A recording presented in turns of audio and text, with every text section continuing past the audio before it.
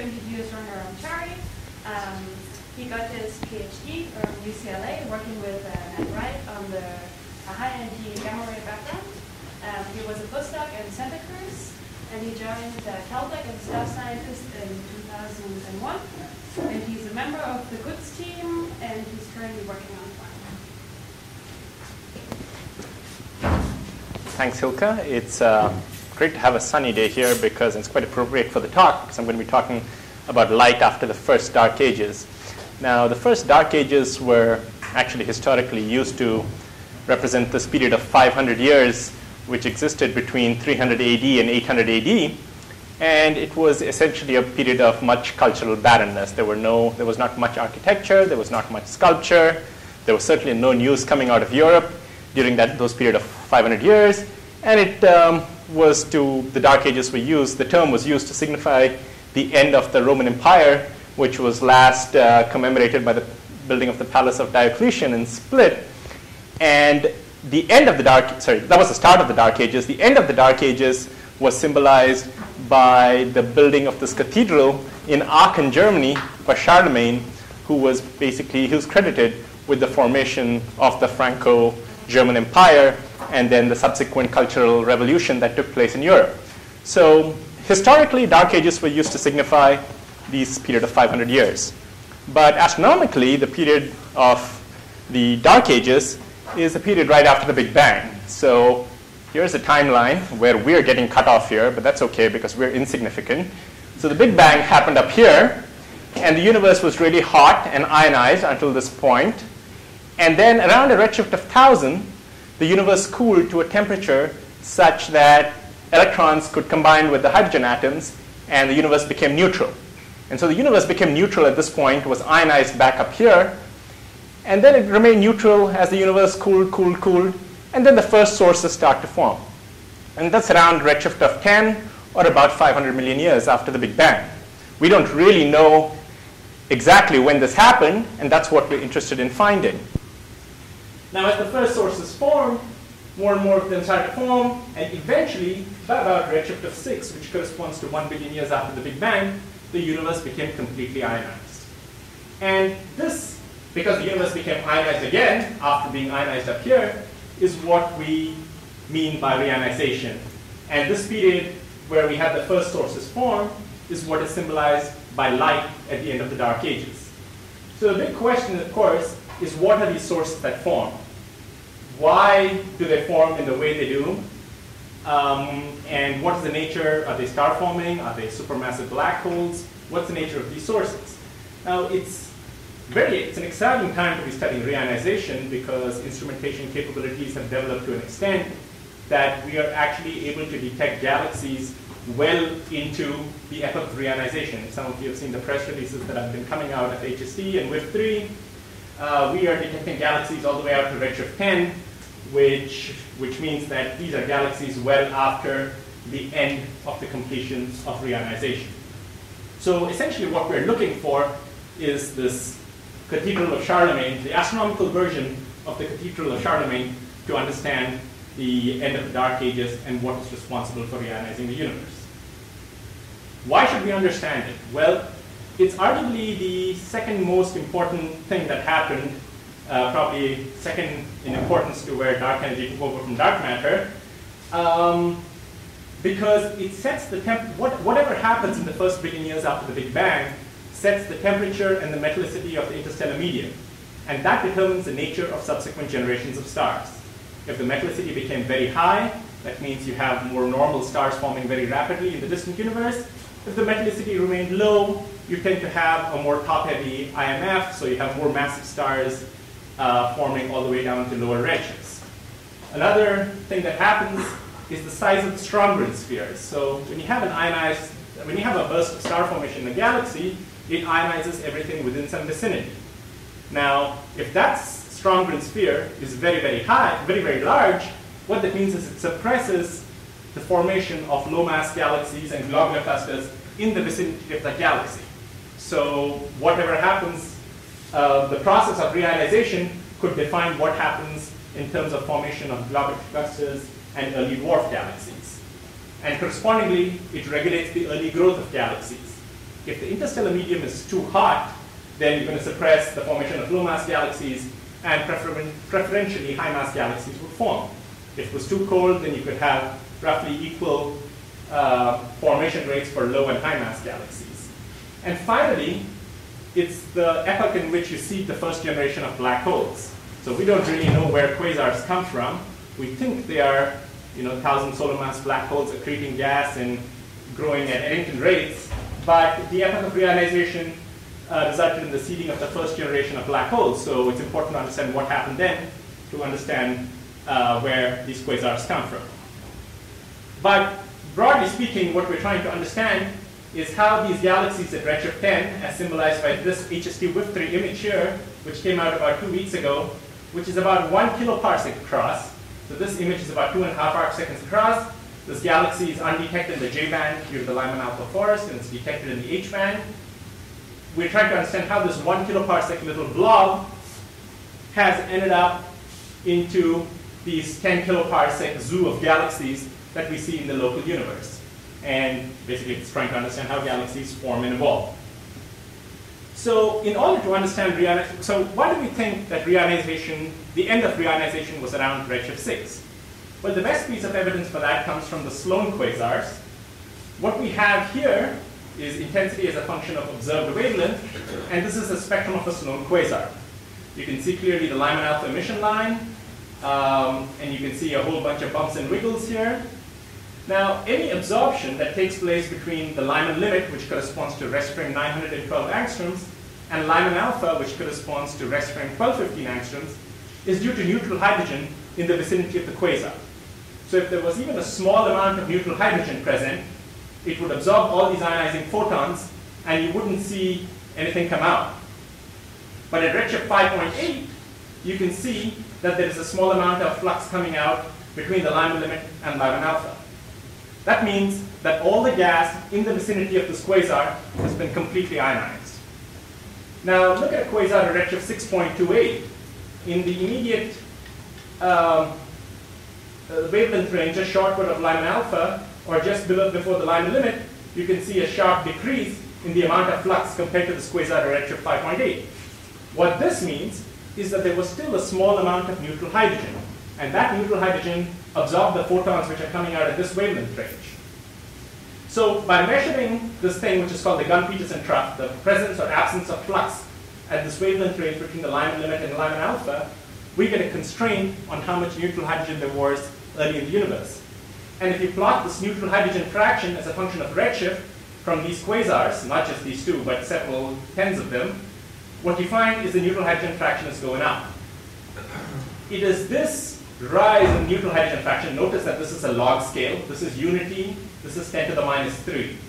So this Gunn-Peterson trough is really sensitive to very small amounts of neutral hydrogen.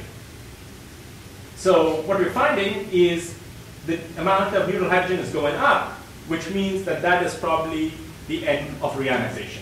So the strongest evidence for the end of reionization being around redshift 6, 6.5 is the increase in the neutral hydrogen column density inferred by the presence of this Gunn-Peterson trough in the spectrum of the Sloan quasars. That's one side of the story. Now, WMAP provides the other side of the story. What WMAP does is it measures temperature polarization cross correlation. So imagine a cloud of electrons, and the cloud of electrons scatters off the CMB photons and basically changes the brightness of the CMB photons. And it also imparts a polarization to the CMB. So by correlating the temperature and the polarization, it tells you something about how many electrons were present.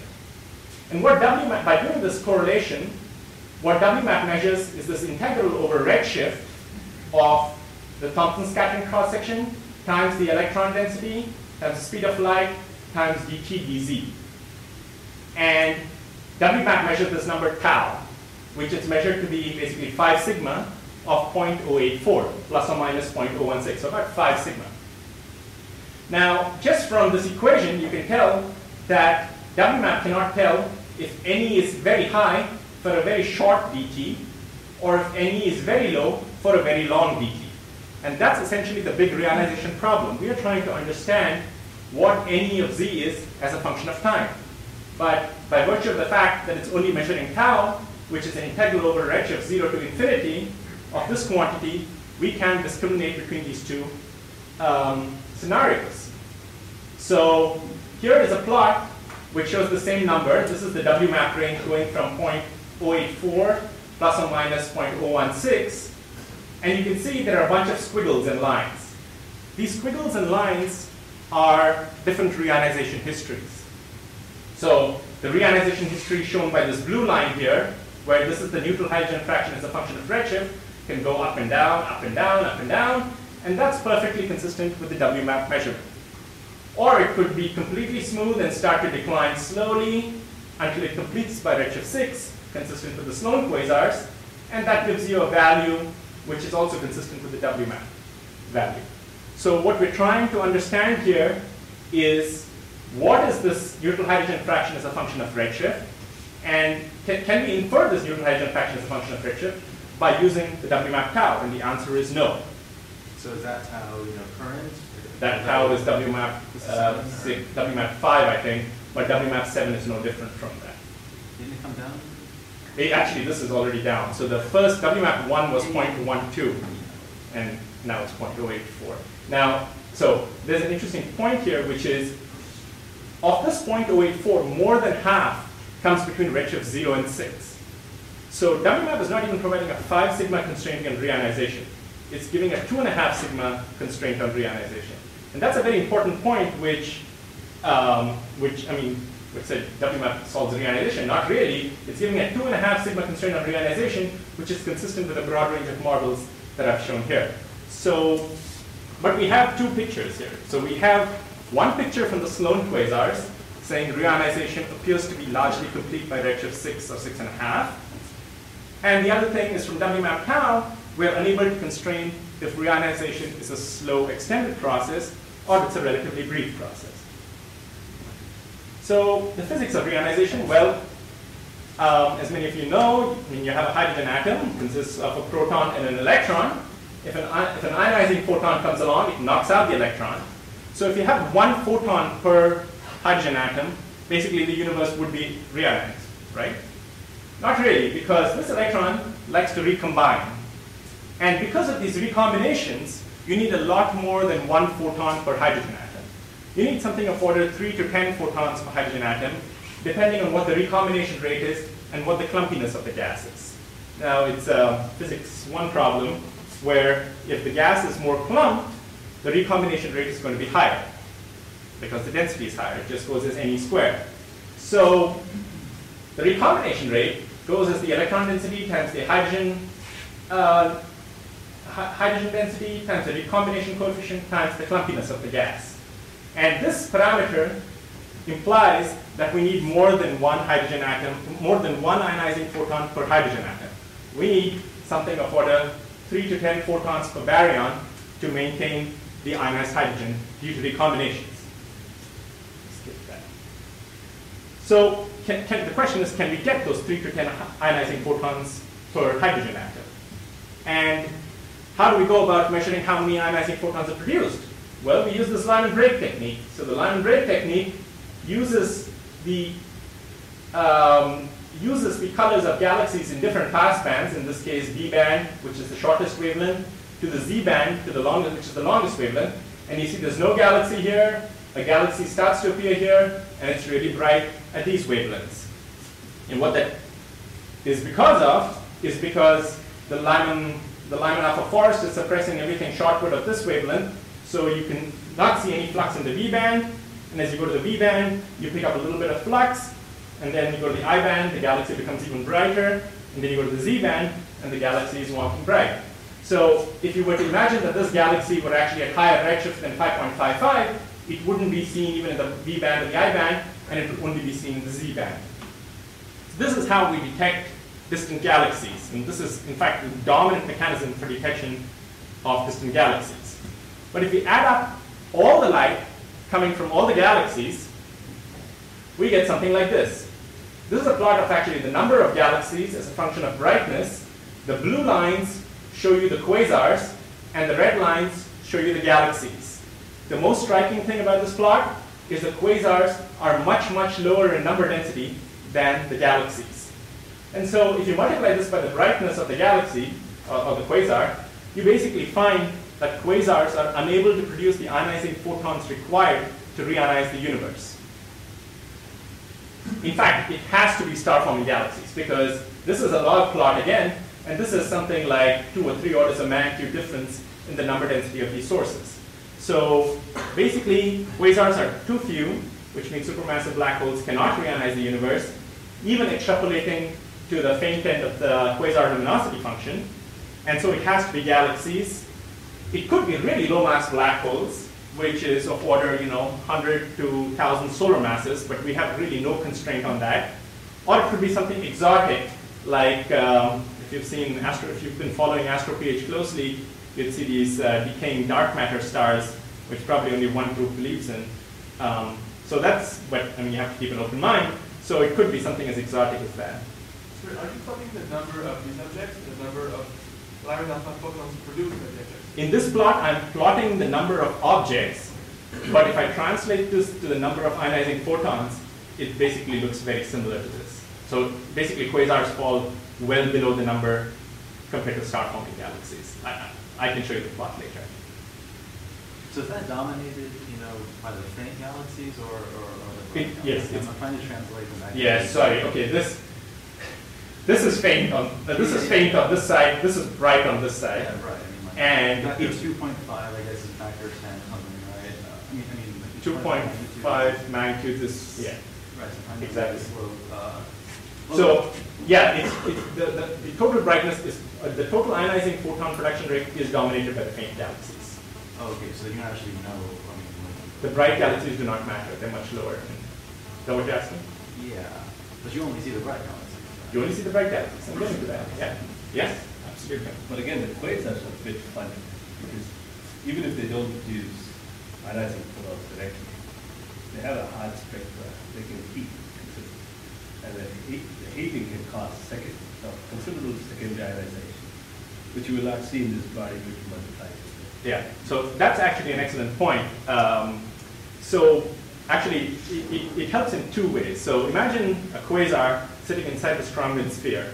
It's sitting inside its Stromlin sphere. So imagine a bunch of star-forming galaxies which are in the vicinity of this quasar. Now, by virtue of the fact that the quasar has ionized everything inside its Stromlin sphere, the ionizing photons from the star-forming galaxies can actually escape much more easily. And now that would be a nice solution to everything. Unfortunately, there is no scenario. We have looked for ionizing photons escaping from star-forming galaxies in the vicinity of quasars at lower redshifts. And it hasn't worked out. Basically, the quasar tends to suppress star formation because the radiation from the quasar actually heats up the gas in these low mass halos in which the galaxies are forming, and their star formation rate tends to get suppressed, so the number of ionizing photons they produce also goes down. So although you're right that quasars can help either through secondary processes, as you said, or through this bubble mechanism, the reality is, as far as we can tell, they don't help. So is that an observational result that you actually see the yes. So you can't do this at the epoch of reionization because the neutral hydrogen clouds absorb all the ionizing photons. You can do this at, say, redshifts 2 or 3, and so the measurements have been done at redshifts 2 and 3. Okay, so I was saying that basically quasars are too few in number, and the number of ionizing photons they produce are too low to do the reionization. So how much is this discrepancy? So ignore these terms fast and slow here for the time being.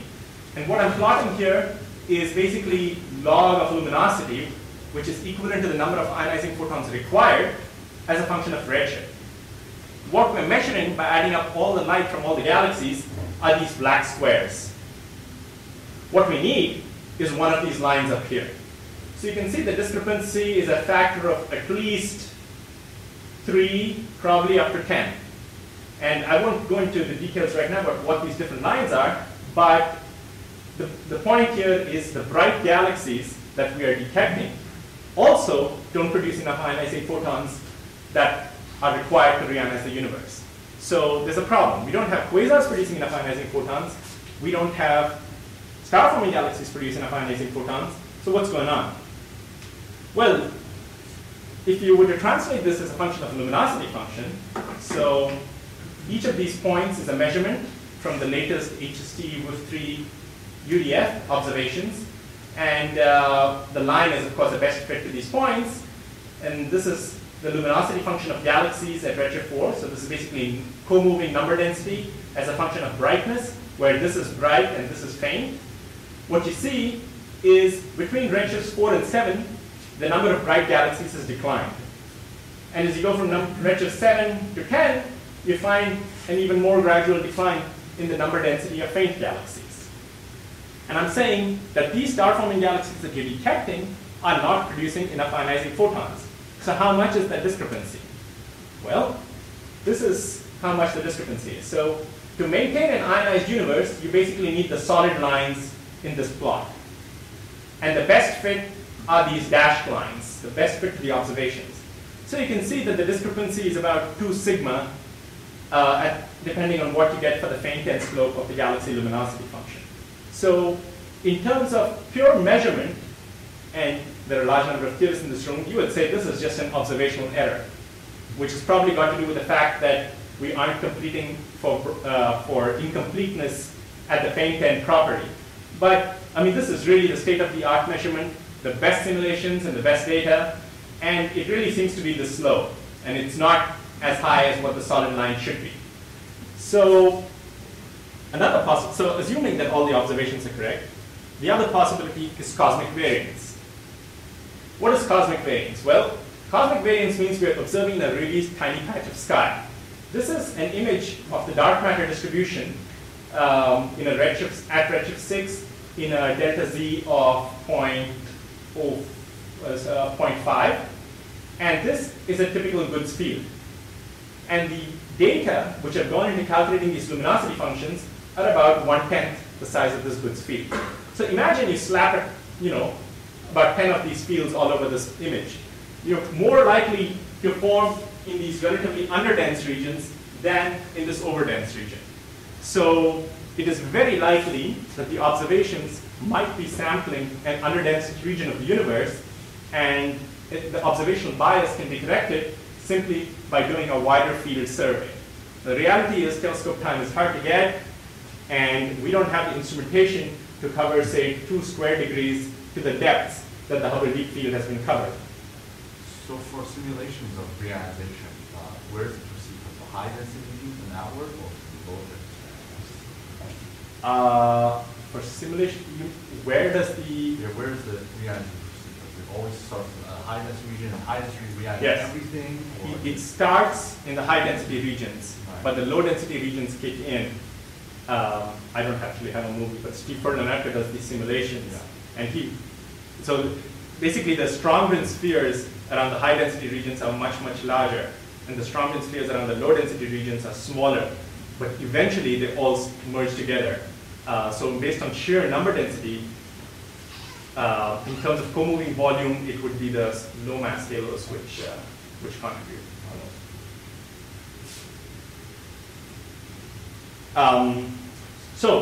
So I was saying that one possible reason for this discrepancy could be that we're just not doing a proper survey, that we're not covering enough area to trace where the dark matter distribution is, and therefore we're not picking up a good fraction of the sources which could be doing the reionization. But again, assuming that the observations are as good as we can do, what can we tweak to balance the ionizing photon budget? So we can tweak the reionization history. And so this is 2 scenarios for the neutral hydrogen fraction as a function of redshift.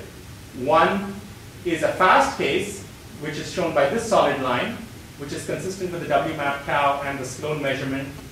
And basically, the neutral hydrogen fraction drops from 90% to 10% within delta Z of 3. And that's what I'm going to call as fast reionization. The other scenario is the first sources form maybe around redshift 15 or 20, and they start to form, and the neutral hydrogen fraction drops much more gradually, and then it drops steeply right at the end. This is the scenario of slow reionization, which takes place over, say, delta Z of 9. Both these are consistent with all the data that currently exists. Now we know that's the number of ionizing photons we need. So we can calculate what the luminosity function of galaxies should look like. Basically, we can calculate this quantity here. We can calculate these luminosity functions to take into account these two scenarios for reionization, and we can measure this UV slope. The UV slope is how many faint galaxies there are. So if the UV slope is steep, like up here between 2 and 2.5, that means there are a lot more faint galaxies. If the UV slope is shallow, between 1 and 1.5, it means there are a lot fewer faint galaxies. So the keen eye would know that the dark matter halo mass function says that the number of low mass halos has a slope of about 2. Now for those two scenarios that I showed you, fast reionization versus slow reionization, okay, we can have we basically have these 4 different lines. And only one of these lines stays below 2. So why does it have to stay below 2? Well, the reason it has to stay below 2 is if it exceeds 2, that means that low mass halos produce stars much more efficiently. That's absolutely unphysical. Simply because the cooling times are too long, the star formation efficiency in these low mass halos is too low because the gas falls in, you have a starburst, and then it drives out all the gas from this halo. So the low mass halos don't produce stars at a very efficient rate for a long period of time. And so the low mass halos, which basically are dominated by these things which have the faint UV slope, cannot be steeper than the dark matter halo mass function. So there's only one line which stays below that, and that's the solid red line, which shows that slow reionization has to be the scenario if the observations are correct. All the other lines go over 2, which means that the low mass halos are producing stars more efficiently, and that's simply unphysical. So what are you assuming about the escape fraction? Yes, that was one of the nuisance parameters that I skipped over. So the escape fraction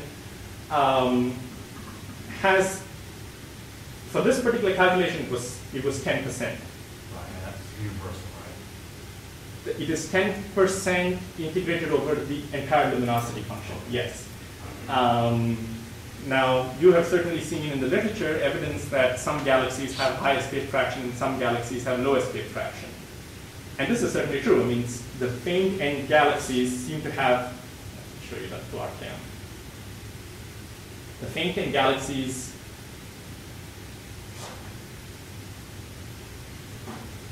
so this is a plot of escape fraction as a function of brightness. These are faint galaxies. And you can see that some people claim that faint galaxies are producing a lot more ionizing photons than the bright galaxies. But again, when you look at the number of upper limits compared to the number of points, okay? So when you integrate over the luminosity function, it tends to be on average of about 10%. Now it could be that our escape fraction knowledge is never going to be right. Okay? It basically purely comes out of simulations. This is an observation at redshift 3. So we have no idea what the escape fraction actually is at redshift 6. And then depending on how you model it, whether you have a rotation of the stars or you do not have rotation of stars, the ionizing photon production rate can differ about to 30%. So that's a fudge factor, to be honest. And I'm currently using the best estimate from the redshift 3 values integrated over the entire luminosity function.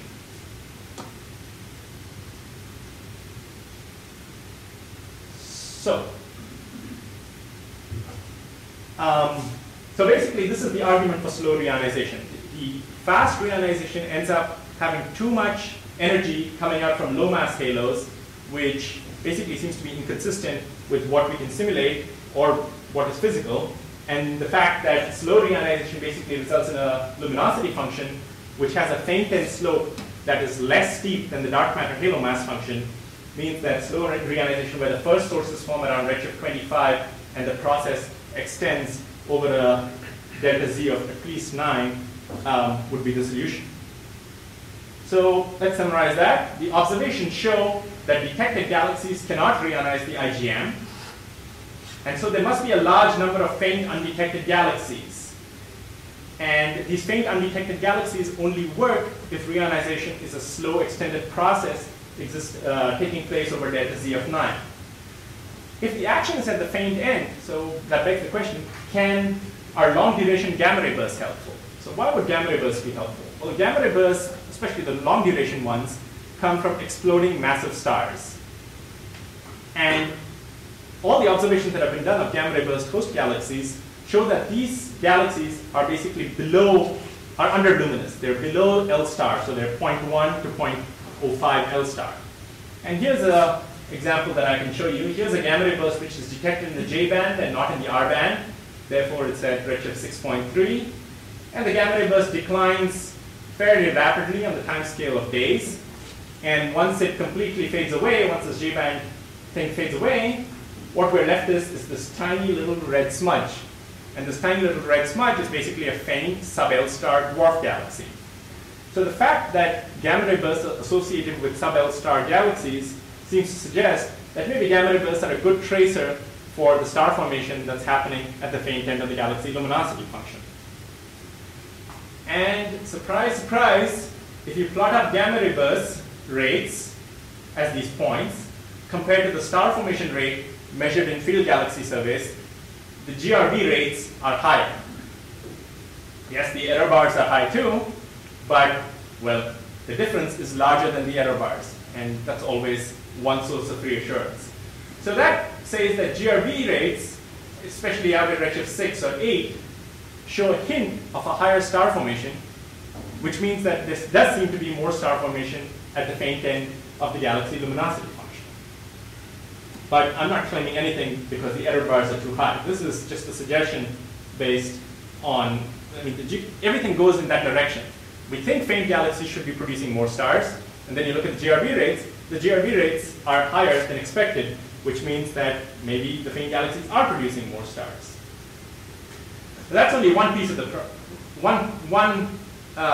one clue to the answer. GRB suggests a larger ionizing flux from faint galaxies, but to be good astronomers, we should have at least two pieces of evidence. So the second piece of evidence comes from Spitzer. What Spitzer does is it measures the stellar mass density of galaxies. And from the stellar mass density, you can back calculate what the star formation rate is. So, so you have a human who's about 70 kilos. You could say you don't really know what the rate of growth of that human was. Did they start off at 10 kilos and grow at 1 kilo a year? Or did they end up being 70 kilos as a baby and then completely not produce any more mass? But that's not really true for galaxies because stars behave, well, reasonably, I would say.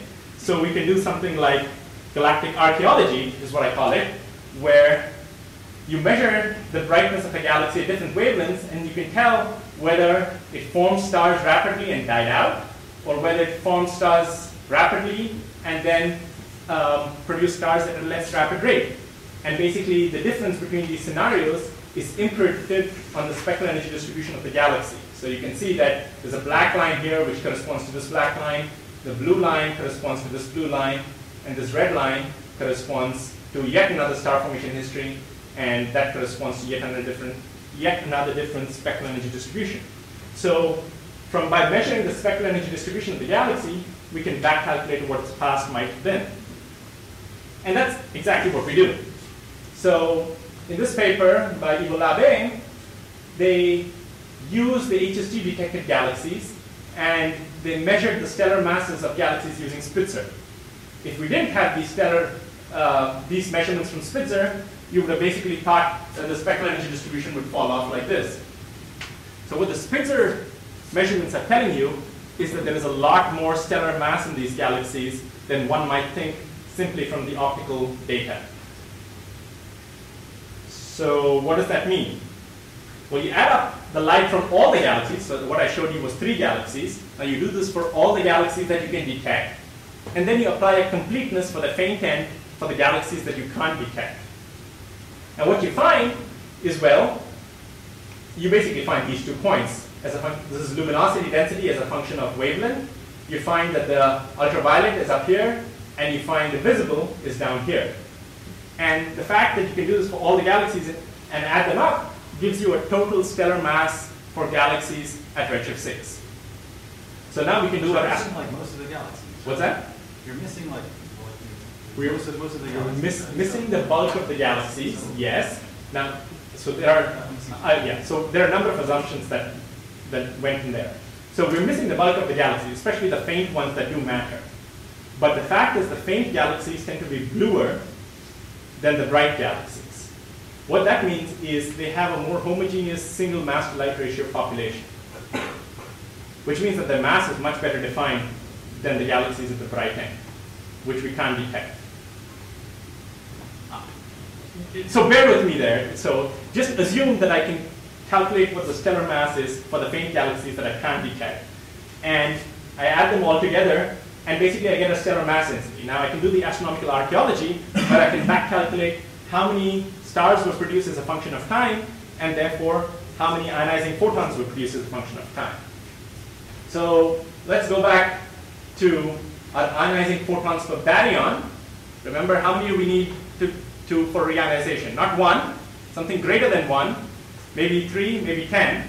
But for our best estimate, it has to be the solid black line, okay? Which basically starts at 2.8 and ends up at around 1.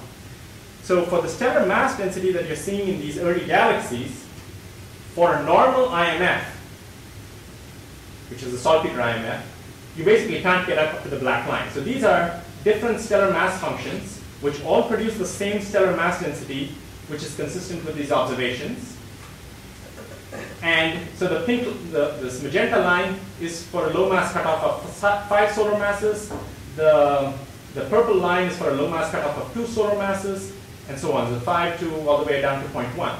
So if you just take the normal IMF and you fit the stellar mass density, you still don't get enough ionizing photons. There's a shortfall of about a factor of 1.4. What this means is you have to change the slope of the IMF to get up to the minimum number of ionizing photons. Why do you have to change the slope of the IMF? Basically, massive stars produce more ionizing photons per unit baryon that is in the star compared to low mass stars. Just by virtue of the fact, so if you produce, say, a 10 solar mass star as opposed to 10 1 solar mass stars, you get a lot more ionizing photons. So by changing the slope of the IMF in these galaxies at redshifts greater than 6, you basically get a lot more ionizing photons per baryon out. And that helps solve the reionization problem, which cannot be solved by simply cutting off the mass function.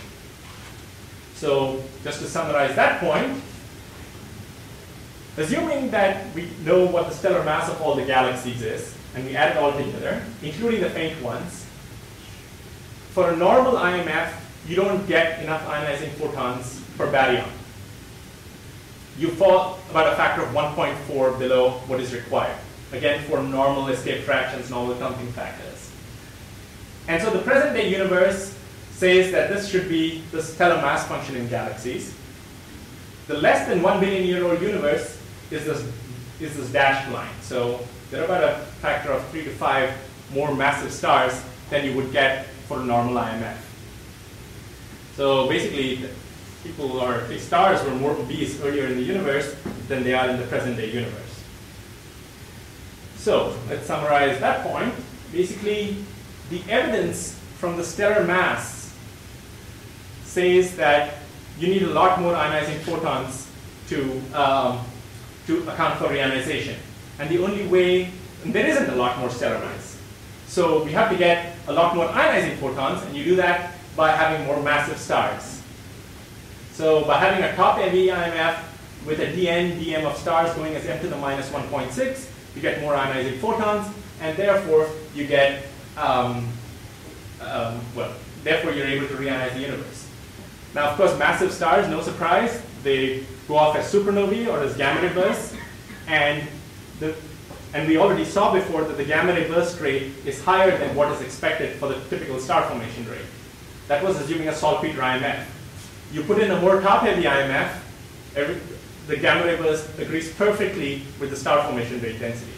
So that's the two pieces of evidence we were looking for. GRBs and stellar mass densities with a top-heavy IMF basically solve reionization and solve the discrepancy between the GRB rates and the star formation rate density. Of course, we'd like to have some good physical motivation for this.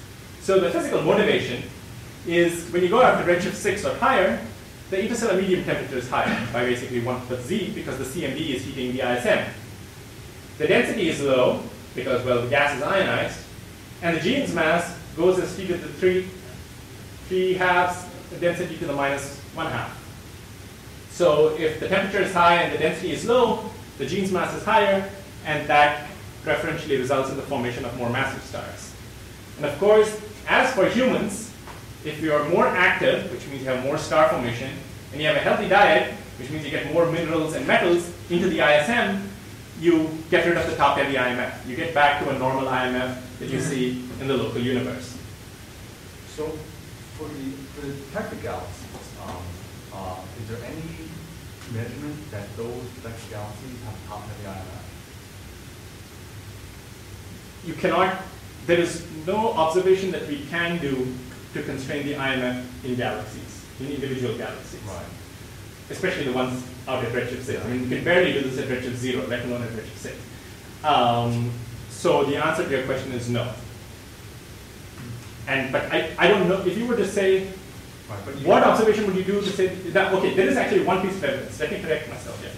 And that's very, very tentative, which is, if you look at the ultraviolet slope of galaxies at redshift 6 and higher, they are too blue. They're bluer than one would expect for a normal IMF. That is a very, very tentative clue that it's because of more massive stars, because massive stars would have a harder radiation field. So okay, so that was basically the question. I mean, this is that blueness. That blueness. I mean, do you need like that because that the ionometric flow is actually fairly top heavy.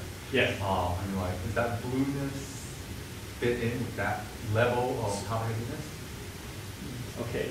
So no. So we can't do that. I can't tell you from the blueness. Yeah. I can only tell you from the blueness whether or not it's saltpeter. Okay. Because there's a big uncertainty to convert from IMF to UV slope, including nebular emission, which is actually a big uncertainty.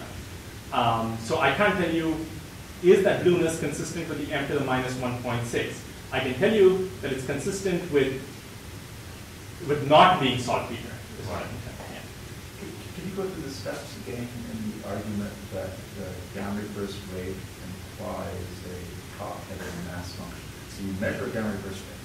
Yeah. You measure a star formation rate. Yeah. And we know that only a small fraction of stars locally massive stars, more massive than tensile massive, for example, must turn into GRBs. I would assume the same inequality still has to hold at high redshift as well. That's so right. There's some additional mass cut that's being made. That's right. So to convert star formation rates to, note that I've plotted star formation rate here. So I basically converted the GRB rate to a star formation rate, taking into account the efficiency or GRB production for unit star formation. So if you have 10 solar universe. Well, it's calibrated out to redshift 2, between redshift 0 and 2. Okay. So the calibration factor was applied between redshift 0 and 2, and then the same calibration factor was applied out to higher redshift. Now, if you want to be a real critic, you could say, well, maybe the calibration factor is changing, and that would be fine. I mean, So you're really talking about this last data point on the right. I'm talking about all the points beyond redshift 4, where basically beyond redshift 3, where everything becomes. Given the errors, are we really meant to take seriously the difference between the redshift 2? This is why I said one piece of evidence from GRBs is not sufficient because the error bars are too large. But now we have two pieces of evidence, one from the stellar mass density and one from the GRBs, and they're both completely independent of each other, and they both give you the same answer. The redshift 8 GRB rate is based on a very small number of events. It's based on one. So Yes. I have not been shy about converting one event to a co-moving number density. I do admit that, and the Poisson error bar does reflect that. But I mean, the total number of GRBs in this is about 65. Okay, and of course, the vast majority of them are at redshifts below 3. So there are about 5 points in the redshift 6 point and 10s in the redshift 4 point. Sorry. Yes. Yeah. So that criticism is perfectly valid, but again, one piece of evidence by itself wouldn't have solved it, but we have two pieces of evidence. Okay, now can we have a third piece of evidence? And that is faint galaxies. So I said all the activity is coming from faint galaxies. These might be GRB hosts. They have top-heavy IMAPs. And galaxies which are below the detection limit do contribute some flux to in an image. They basically contribute, the integral of the number counts produces this faint glow that you see. I've grossly exaggerated this, but this faint glow that you see here is due to unresolved sources below the detection limit. The little blobs that you see here are the real detected sources. Now, by looking at the fluctuations in the infrared background, can we infer the presence of a very large number of faint galaxies? And there are models for this. So if these population 3 stars were responsible for reionizing the universe, the models say that the angular power spectrum, as a function of angular scale, should look something like this. Okay, it should be somewhere between these two lines. And when people went and took a Spitzer image, masked out all the detected galaxies as shown by the black holes, and then measured the power spectrum of what is left behind, what they found was, surprise, surprise, they found something which started turning up. People got very excited, said, okay, this must be the signatures for population 3 stars in the power spectrum of the infrared background fluctuations. Now just think about this. You have a flux-limited survey, and so you know that there are going to be some galaxies below your detection limit. And so where would you expect all the galaxies just below the detection limit to be? Would you expect them to be at low redshift, high redshift? Any opinions? Well, there's a lot more volume between redshift 0 and 6 than there is between redshift 6 and 10. So if you were to take a flux-limited survey, you basically expect a very large number of galaxies to be predominantly at lower redshifts. And the point is, faint dwarf galaxies which are detected at other wavelengths do contribute to this slight upturn that we see. So now we took this image, and then we went and looked at a really deep optical image of the same field. And then we masked out those really faint, optically detected dwarf galaxies. Now what we found is the power spectrum went from the red dots down to the orange dots. And that's bad, because if it's coming from population 3 stars, this should remain constant regardless of whether we're masking out sources or not. And then we go and measure what the redshift distribution of these sources should be. And we basically, this was a prediction based on a few detections. And we found that the average spectrum of this galaxy should be consistent with redshift 2 at about 10 to the 8 solar masses. Now, 10 to the 8 solar masses is very, very sub-L star, well below the individual detection limits of galaxies. And sure enough, now we have the new Hubble Ultra Deep Field data, and we detect 100% of these dwarf galaxies that we had previously inferred. There's a 100% detection rate of these predicted dwarfs, and the observed demand tube distribution is perfectly consistent with what we had predicted. I mean, if I wanted, I couldn't have made this better. But what that does say is stacking, which is what we use to infer the prediction of infer the existence of these sources, does work. And basically, there are 26.5, 27 magnitude sources, which are about 10 to the 8 solar mass galaxies. And so then we can go back, now that we've actually detected these sources, we can measure the photometric redshifts of these galaxies. And the median is about redshift 2, but they show a steep decline with high redshift, with increasing redshift. So faint dwarf galaxies, which are basically between redshift 0 and 2, are contributing power to the infrared background fluctuations. So not all the detected fluctuations that we are detecting, not all the detected fluctuations that we are measuring is coming from pop 3 stars. But it's very tentative. That's brought it down from there to here. Can this be responsible for population 3 stars? I think jury is out on that. And what we can do is we can test this another way, which is we can measure the total line of sight brightness. So we can measure the total brightness from all these galaxies that are responsible for the fluctuations. And for the fast reionization scenario, they produce 1 in these CIB units, and in the slow reionization scenario, they produce about 0.6. Now, those of you who are familiar with this field know that the total background at these wavelengths is about 20. So we're looking for, well, sorry, the total background at this wavelength is about 20. So we're looking for 0.2 over 20, which is basically a 1 part in 100 measurement. Impossible to do from Earth orbit, impossible to do from the inner solar system, because the zodiacal light kills you. The zodiacal light, as shown by this pie chart here, contributes something of order 75% of the total line of sight brightness. And the zodiacal light is extremely uncertain and time varying. So there is no way we can calculate, we can measure this signal to 1 part in 100 when the zodiacal light is this dominant. And so that should make something go off in your head and say, let's go outside the zodiacal light. Okay? Sure, but it's really expensive. So the grand view, the grand plan is when one of these missions goes to the outer solar system, say Jupiter or Saturn, we'll piggyback a little instrument on it, and that goes outside the zodiacal cloud that you can see over here, and then we are no longer affected by the fluctuations in the zodiacal light or the total brightness in the zodiacal light. Now, of course, this is really expensive, as those of you know. Getting anything into Earth orbit is $1 billion, but that's why we have to piggyback something on an outer planet mission, and hopefully we'll be able to do that in this decade. But what if you look towards lasers? Can't you see these annihilation signatures mean like Aaronian atomic signatures where you have some background IR photons, they sort of interact with high energy stuff? Yes, sure. So your point is the TeV photons that are coming from blazars pair produce off the infrared background photons, and so that places an upper limit on the intensity of the extragalactic background light.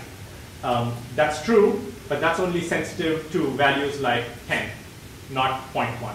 So, and there is a very large uncertainty got to do with the intrinsic spectrum, intrinsic TeV spectrum of the blazars.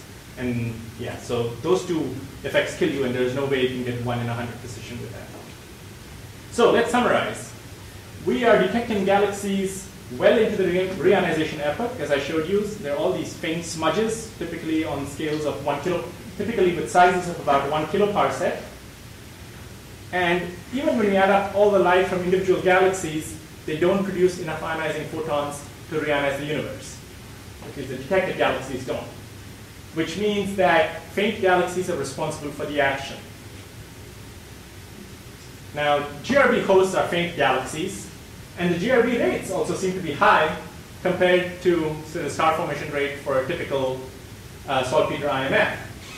So the fact that the GRB rates are high does indeed indicate that faint galaxies might be active and be responsible for much of the star formation.